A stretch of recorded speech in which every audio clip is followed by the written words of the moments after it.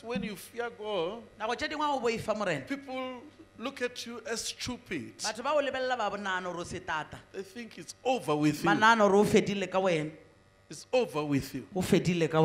I can give you an example of what you're supposed to do. This is the time that you discern your friends. If you have friends, that makes you to leave your wife in the house. They are not true friends. If they are friends, if you have friends who hate the ones you love, those friends are not friends. Discern your friends, because they can make you to go away from the fear of God. Lift up your hands. Today, lift up your hands and tell God. God loves you. Tell God, God, there is something. There is something in me that makes me to do what is not right. I want to fear you, and I want to take that thing and give it to you, because you are the one who cares for me. You are the one who cares for me. There is something that I want to give you. It makes me weak. I want to give it to you. Can you tell God? Can you tell God? Tell God, there's this thing. I'm giving it to God. I'm giving it to God. I'm giving it to God. It makes me to look like I don't fear God. I'm trying to help myself by myself, and I'm failing. This is the time I give it to God. I give it to God. I give it to God. I give it to God. I'm trying in my business. I end up doing things which looks like I don't fear God. I'm giving it to God. I give my business to God. Give it to God. I'm trying my marriage. I'm failing. Today, I give it to God. I give it to God.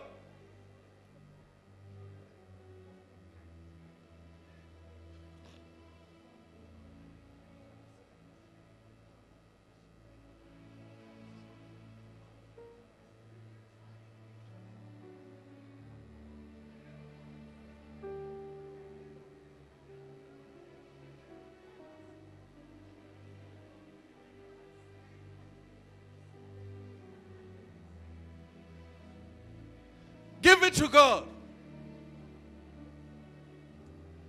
Give it to God.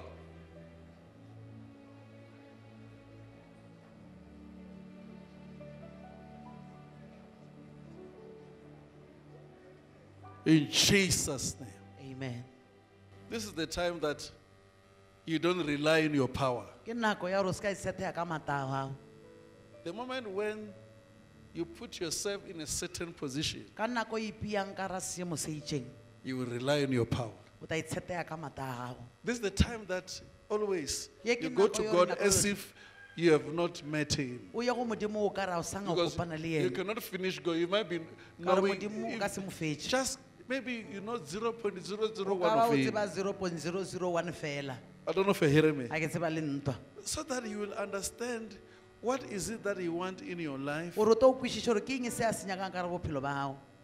the life that He wants you to live. The promises ahead of you. There are things that God wants to give you, and you are not aware. You are living by copying other people. There are some certain things. When you start to fear Him, He will make you to emerge. He knows your situation. He is all-knowing God. Can you tell God your situation today? God, solve this situation. Prayer, prayer. Tell God, solve my situation.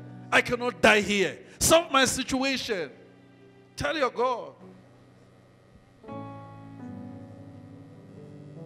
Tell your God.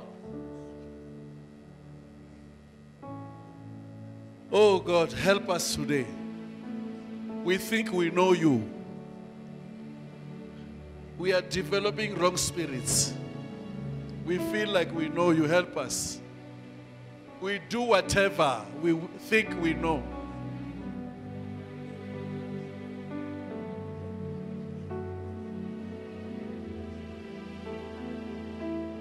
Oh Jesus, we think we know you. Help us today. We need to have fear.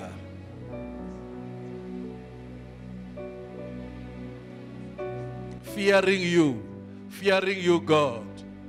We need to have fear. Help us, oh Lord.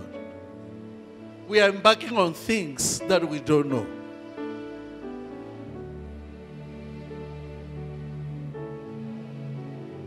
In Jesus' mighty name. The fear of God has already left the church. Look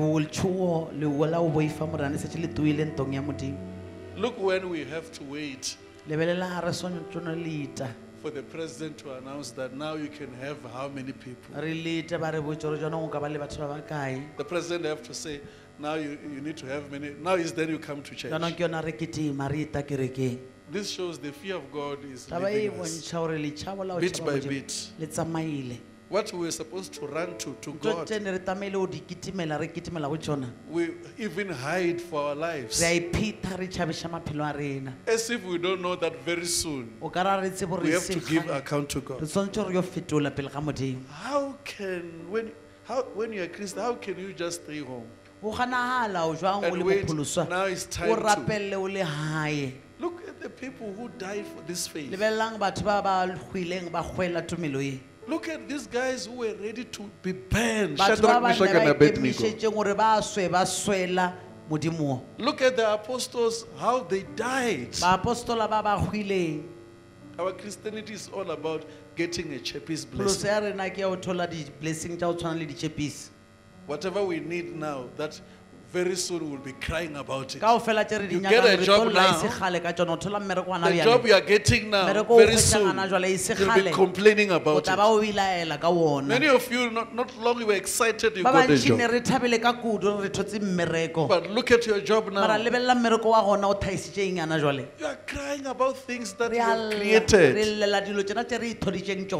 Things that you say, oh God, I want you to give me a car. The same car now. Now it's not saying you want another one. This is all about life. Please, your Christianity is all about your life. Nothing can buy your life. Nothing can buy your life. Your life is important. You cannot just say, hey, no, I cannot stay. You know, I cannot. One day the president will say there's nobody supposed to pray here. Even yourself, you say, President say you must not pray. What if the president will say there's no church anymore? What are you going to do? You just stay home. Deal with your heart. Deal with your heart. Some of you want to accept Jesus. Run forward here. Come now, run forward here. Run. God loves you. If you're a backslider, come also here. Clap hands for these people. Let